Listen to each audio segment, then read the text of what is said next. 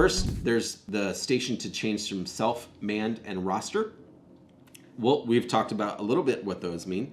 And then, so like, for example, I'll go to man station. I can choose this station to print to another station. And this is a very powerful feature. For example, I have a printer that only connects to mobile devices, but I can make this station here, if I want, print to this station so I can use a desktop to print to a brother. I hope that made sense.